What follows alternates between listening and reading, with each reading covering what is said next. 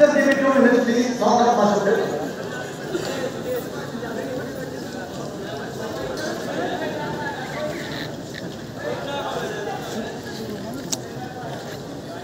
On top, just give me 2 minutes.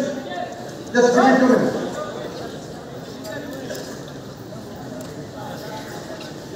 I'll just take you back into the history. In 1947, when we got the freedom, there was a lot of bloodshed. A lot of people sacrificed. A lot of people died. You know the kind of partition that took place. We were oppressed for 200 years. You will be surprised what we were left with at that stage on 15th of August 1947. Not 1947, that is today 75 years ago. $45 trillion. $45 trillion were looted by the Britishers in the 150 years when they were here.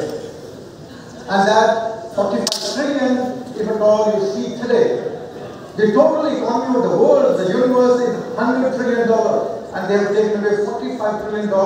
And if at all you calculate the value of $45 trillion today, it is $600 trillion. If though that kind of money was with us today, we would have been the best in the world.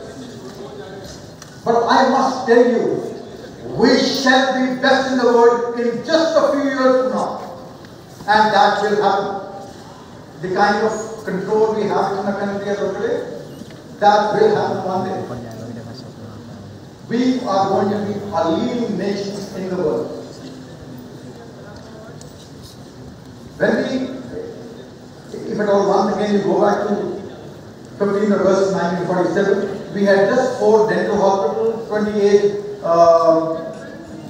medical college, and 33, I think, for the engineering college. You will be surprised, today we have close to 600 of them in the whole country, and that's a fair amount of progress. I think we have come a long way. We have definitely have come a long way.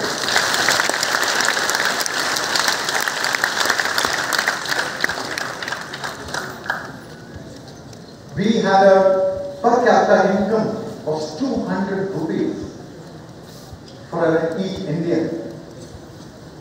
And today, fortunately, we have gone up to a 1 lakh per capita income as of today, as 15th August 1947. I think we have done fairly well. Today, you should be proud. When we started the Indian Air Force and the Armed Forces, we had just had 4 small-looking aeroplanes with 5 officers, Indian officers, with 19 men. Today we have 2,000 aircraft, 3rd best in the world and 4th biggest in the world. That's what we have.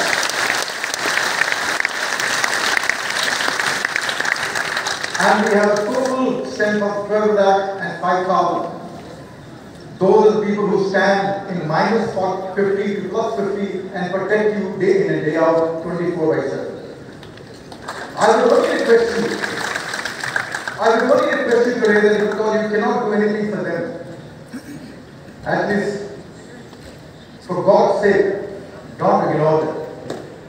For God's sake, give them a little respect, what they deserve. I was commanding then a place called Leh, I don't know whether you heard of that. That's the highest altitude station for the Indian Air Force, so I was commanding that. This is what I'm going to tell you. That if you have a grit and a guts, and if you want to do something for this country, you can and you must. That's what Uberwala demand karta hai, and this country also demand our people. Why do they demand? Why the country demand? Such a beautiful institute has been given to you to excel, and you must. If at all you do not think today what I am saying, all of you have to reach that level of excelling. You must be scientists, engineers, and whatever you have. In fact, it comes to our mind now, that you are most welcome to come and join the Indian Air Force at whatever level you can. And you will see the light, you will see the challenges. But I must tell you that the kind of protection which is given to you, the kind of sacrifices are made by the people on the border, in the water and in the air. It's difficult to imagine and it's difficult to explain to you. Like I was trying to tell you that everything is possible if all you have the guts in it. I'll just give you a small story. I don't know whether you can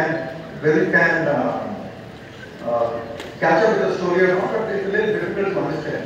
I happened to command on the station in the glacier, and one fine day, I received a call from the commander that a lot of people have died because of the avalanche on the Pakistan border. And there are about 8 to 9 people are surviving, and there is no way to reach them. If at all, they spend one more night in the minus 40-degree temperature, obviously those 8 people will also die. It was late in the evening. That time we had a helicopter which was capable of going there. So I myself, being a station commander, which is not a correct thing to do, or which is not advisable to do, and which is not surprising, I along with another pilot took off, and we went to the place which was about 35 minutes away from my station. We climbed up to 16,000 feet and we made an approach to pick up those people. Whenever we made an approach, the snow will fly and we would not see them. But they were crying all over. Finally, where does the nation come in? Where does the grit come in? I asked my co-pilot sitting next to me, मैंने बोला यार हम 2 हैं, वो 8 हैं. अगर हम 2 जाते हैं, तो I think it's acceptable. So do you agree with me? So he said, sir, I don't mind if you want to go and kill yourself, it's up to you. We will make a last attempt. So we went and flew into the snow, and 4 to 5 minutes we could not see anything, and it was a life and death question. It was just life. The death was just about maybe a second away from us. We could not see anything. Finally, the snow cleared up. The hard snow came up, and that the time one of us drag those people, 8 of them inside. And when we were flying back, unfortunately one of them died and 7 survived. And you will be surprised, for the next 20 years, I was getting calls from those 7 people. That's all. Thank you very much.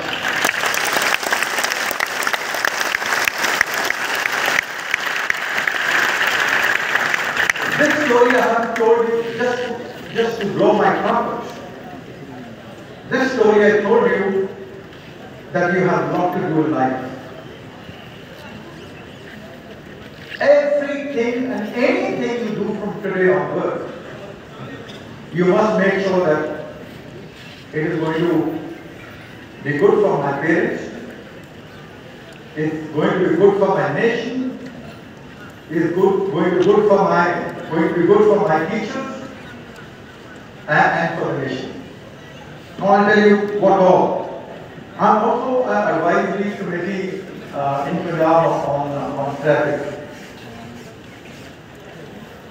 We lose thousands of young people every year in India and also in Punjab. On this day, on the 15th of August, 2022, I request you all, save yourself. By saving yourself, you are saving your country, and you are saving your parents. And I'm sure, if at all you have a determination. I also come from a small village in Kerala city. By the way, I must confess, I was not fortunate enough to have institutions like this. You are very, very fortunate.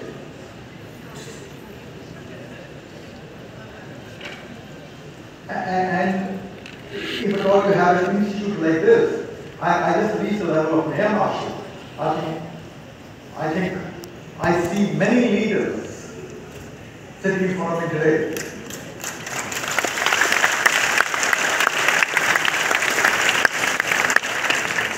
I see many generals, I see many admirals, and I see many air marshals sitting in front of me.